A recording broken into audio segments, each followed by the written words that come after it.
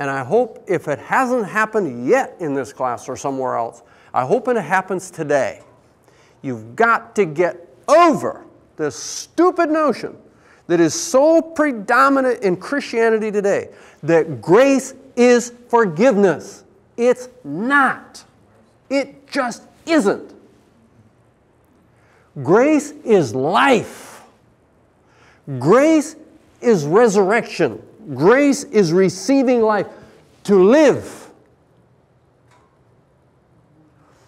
Grace is a power that transforms us to be not dead, but alive, not doing sin, but living His principles. That's what it means to be raised to life. We're dead in sins. He raises us to live to do what is right. Does that include forgiveness? Of course. But grace isn't forgiveness. Grace includes forgiveness. Big difference there. Big, big, big difference.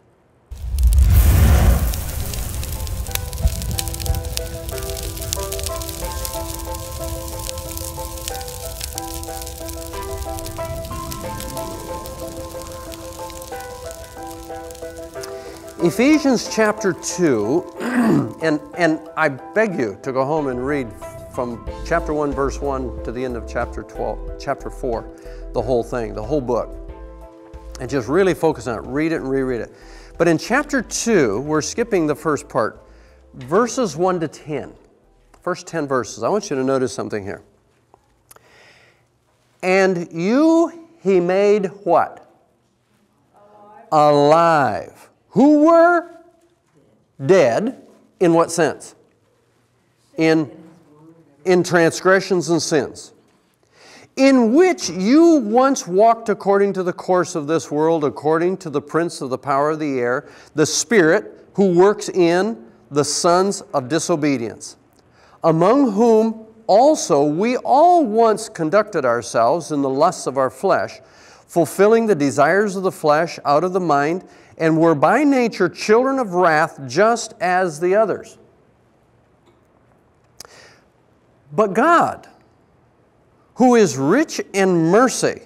Now, by the way, in those 3 verses, what is He saying was our condition? Lost.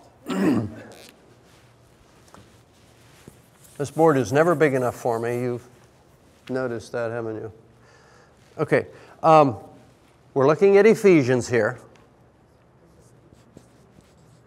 What is it? 2, 1 to 10. All right. In these first verses, what we see is that we are dead in sin. What else does He name? Children of wrath.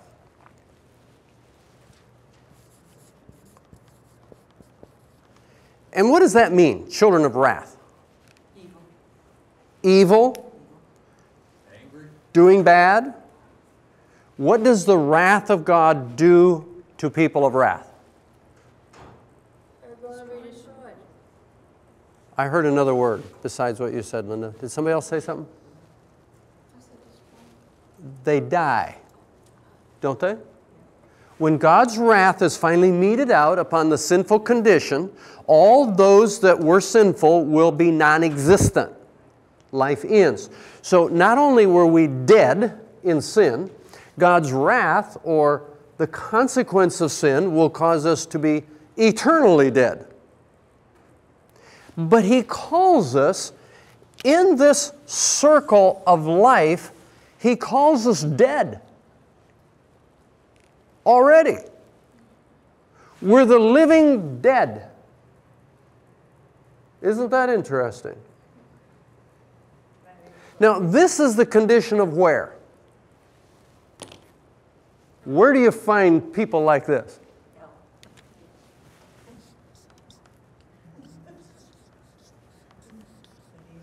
Planet Earth. There's our world right there. Everybody in it is right here. And in 6,000 years, how many exceptions to that has there been? 2,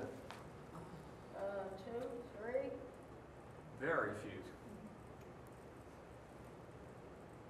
Very few is real close. That's real close, but your number's too high. So you got to give me a smaller number, Linda.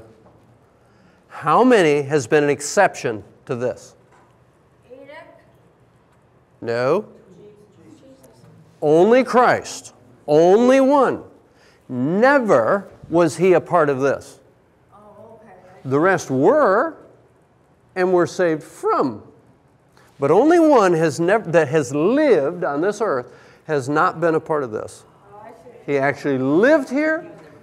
He was one of us, but he wasn't like us. You with me? Okay. Adam came in without that, but fell into it.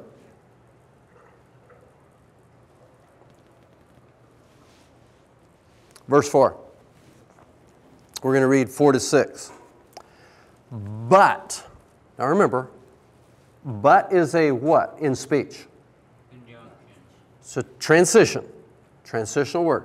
So you hear something and then you hear but, it means, okay, what's to follow isn't like what came before. It's going to be different.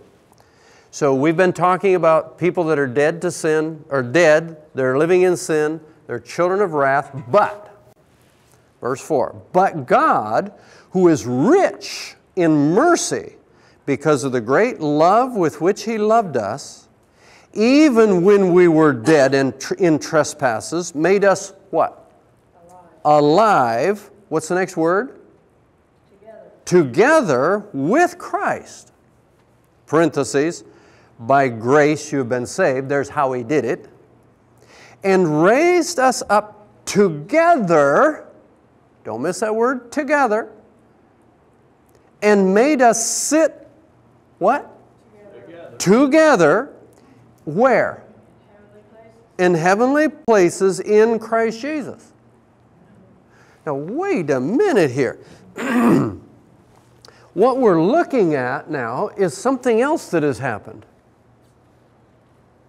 What we have, excuse me, we were made alive. We were what? Dead. Now we're made alive. With who? With Christ. Now that's interesting. And what do you call that? He called it grace, which, Linda, you're right. That's salvation. That's what it is. Okay? It says that He did what to us? He raised us up. Okay? With who? With who? What does that mean?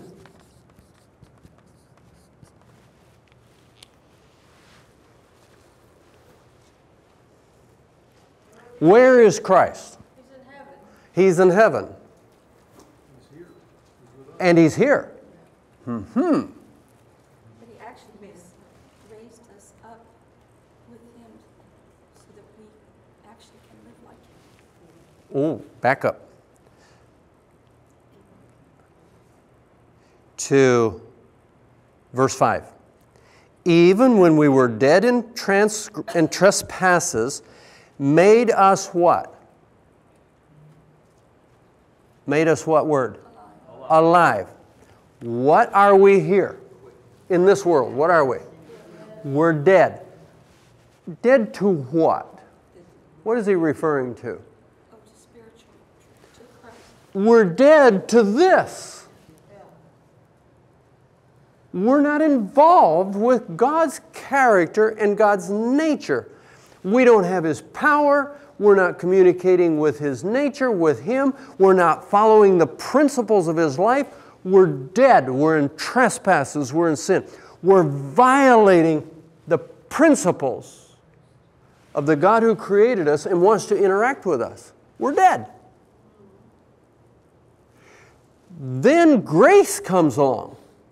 And I hope, if it hasn't happened yet in this class or somewhere else, I hope it happens today. You've got to get over this stupid notion that is so predominant in Christianity today, that grace is forgiveness. It's not. It just isn't. Grace is life. Grace is resurrection. Grace is receiving life to live. Grace is a power that transforms us to be not dead, but alive, not doing sin, but living His principles. That's what it means to be raised to life. We're dead in sins. He raises us to live to do what is right. Does that include forgiveness? Of course. But grace isn't forgiveness. Grace includes forgiveness. Big difference there. Big, big, big difference. It's a gift. It's a gift.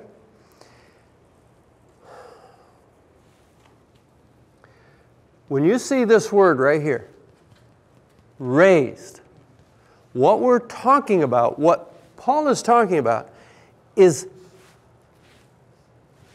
the contrast.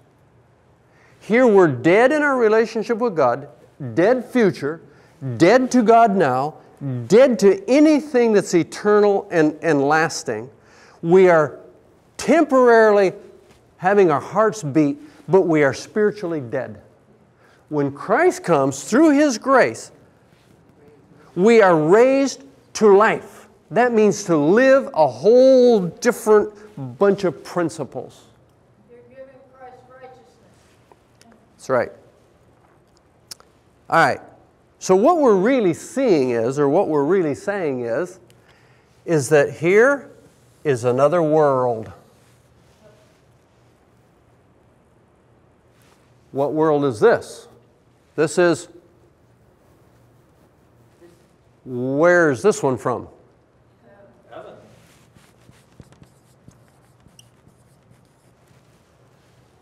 Who's in charge of this one?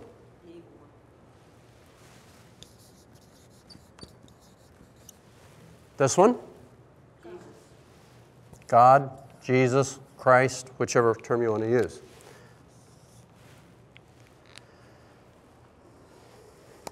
Question. Did I make a mistake in overlapping these two worlds? No, we live in that evil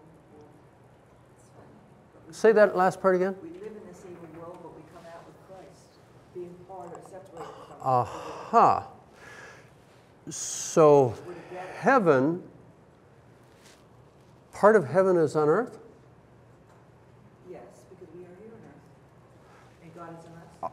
How many of you have accepted Christ as your Savior and you are experiencing His grace? Okay, every one of us.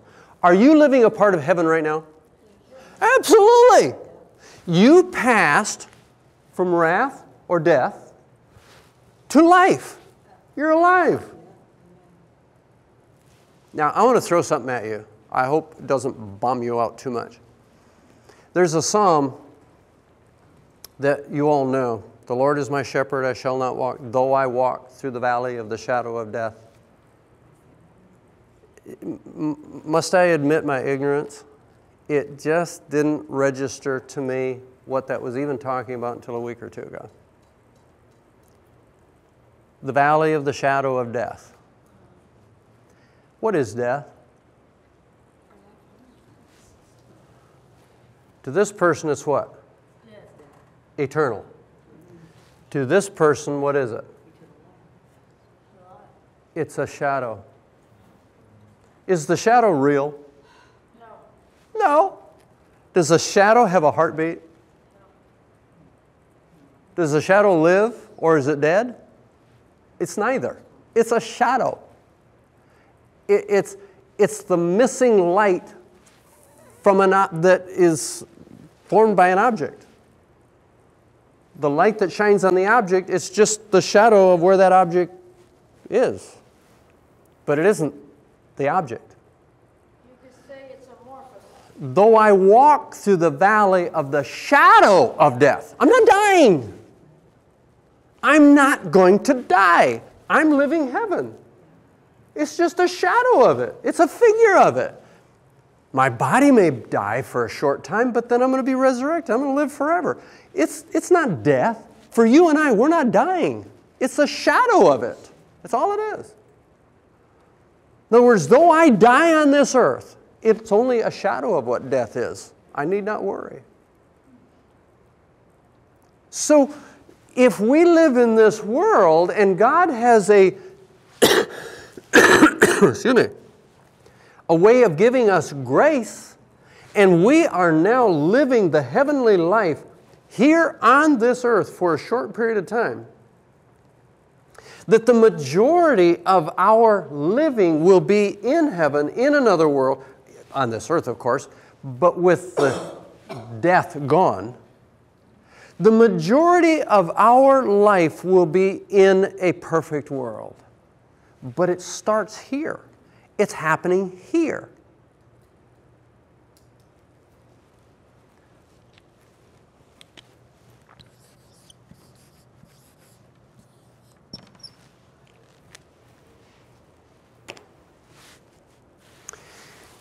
Have you ever felt like you were a guinea pig?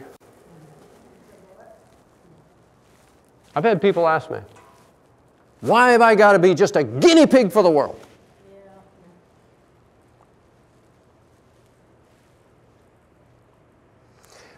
My answer is, I'd rather be the guinea pig than the rat that he ate or whatever, the lettuce that he ate. At least you got something, right? If I'm born on this earth and have the chance of this, why am I complaining what it's for? I get the benefits. I mean, come on. But you know what? There's a purpose.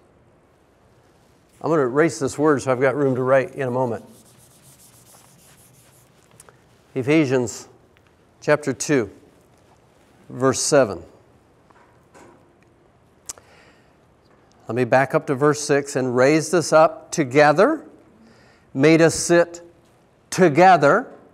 Where? In heavenly places, in Christ Jesus, that. Now before, between verses 3 and 4, we had a transition. The word that, in this case, is used to say, here's why. Here's the outcome. Here's what follows. Here's the purpose. That in the ages to come, eternity to come, He, which is who? Christ, might what? Show. Feel like a guinea pig?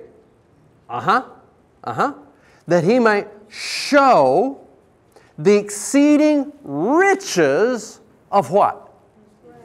His grace in His kindness toward who? Us. Who else has gotten so much kindness from God other than these guinea pigs? Hallelujah! Actually, we are guinea pigs. We really are. Let me read it again. That in the ages to come, that He might show the exceeding riches of His grace in His kindness toward us in Christ Jesus. In other words, He wants to show the universe the great riches of the kindness of Christ, and He does it through us. He wants to show it through all eternity in the future to all the other worlds that are out there. So here's all these worlds all throughout His universe, and He's going to have in His kingdom, in the universe, in the world to come, in the next world, we're going to live for all eternity so that God can show His kindness to all the universe. Whose kindness? Through Christ. Why? Did God just not destroy Satan when he messed up? Because God was being accused. Diane, you want me to read your pedigree? You want me to tell everybody what you are? I'll tell you what you are. That's what Satan was doing. And God says, that's not true. And the angel's sitting there, One of them on this side says, And another one says, nah, I don't think so. And at one point, there was one over here for two over here. Well, I guess it was the other way around.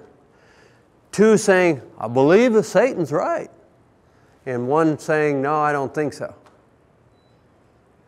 And eventually, it changed the other way. So two said, I'm sticking with God's side. And one said, I think Satan's right. A third of the angels fell from heaven, the Bible says. A third.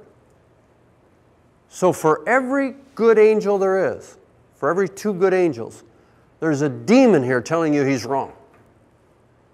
There's half as many angels on this earth that are demons trying to destroy you for every two angels that God has in heaven.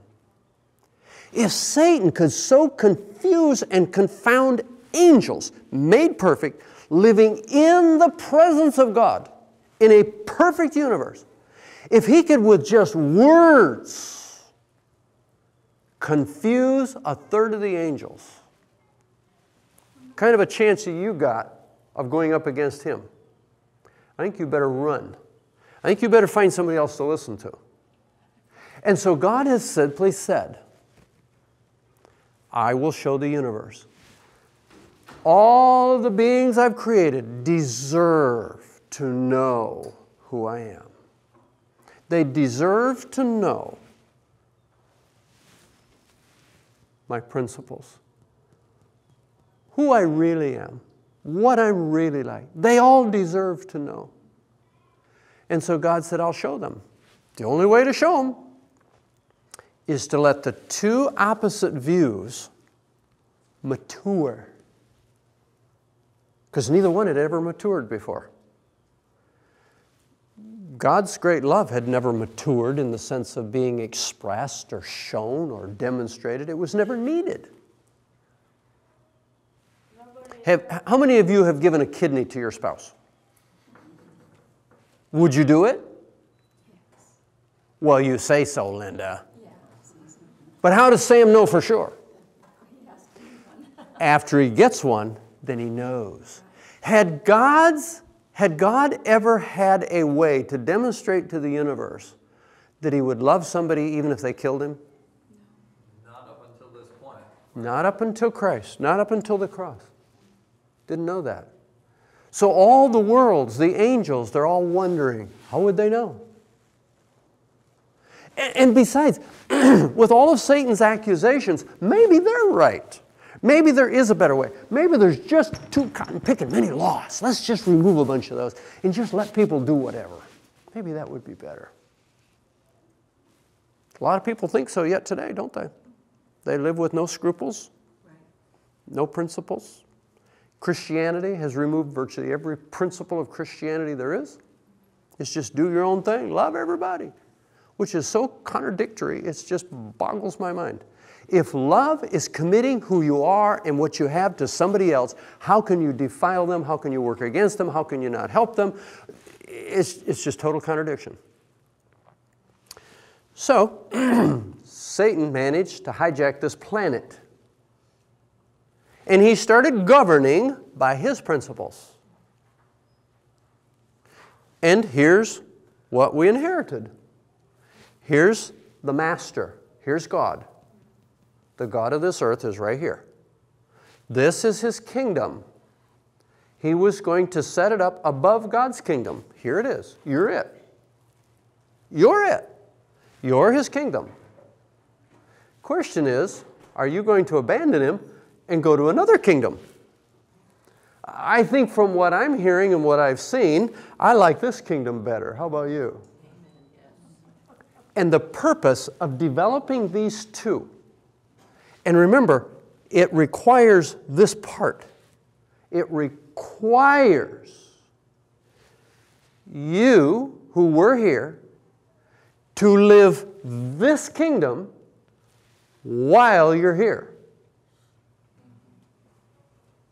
There's the part that love everybody, he'll change you later denies. It denies that God's kingdom can live and reign now. This is the evidence. This is the reward. Why these? So that God could show to the universe, to the world, for all future, in you, in your life, in what God did for you, in His kindness to you, He's going to put on display for the universe to see. Think of yourself 10,000 years from now. If you can't make it here, what would you be demonstrating here?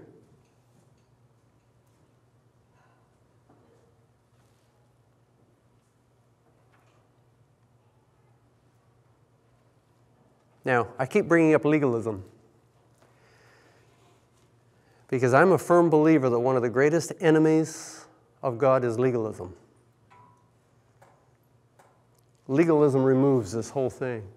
It simply says, look, you just do this and it'll save you. The vehicle of making it to the next kingdom is your grand, powerful ability to do the right thing. That doing it will take care of you. Yes. Doesn't He want to see that He has those two kingdoms also, to see if He's testing us also to see if our love is for Him or because we have the choices. If our love, to see if we have a true love for Him. You could say it that way. I've quit using, Diane, this thing that God is testing me. I'll tell you why. He's the rascal that tests me. He's always trying to tear me down and just, well, prove it, prove it. God just says, I love you. Come on, come on, come on. I love you. I'm not going to walk away from you, Diane. Don't walk away from me. It's not a test to God. It's just, come on, come on. It's human nature to want to leave, want to leave. Yeah. And this is how Well, it's this stuff keeps sucking us back, doesn't it? But I just don't like the idea of the test because somehow we have kind of a negative connotation to the test. You know, the teacher's going to test us like, who can I flunk? But it's not that. It's like, I'm going to give you a little quiz, and if you can make it like this, I'm going to give you a graduation certificate. Okay? So it's God just drawing us, drawing us, drawing us, drawing us. But we could also leave Him. Absolutely. But Him, by having these two kingdoms again, earth, and we have Him, we are being, to me, I feel we're being not really tested. It is a test. There's no question that it's a See test. how strong our love is towards Him. Yeah. Because we do have the choices of changing You know what really is being tested? our faithful. It really isn't me. What we're testing is God's grace. That's what He's trying to show. Yeah. His kindness.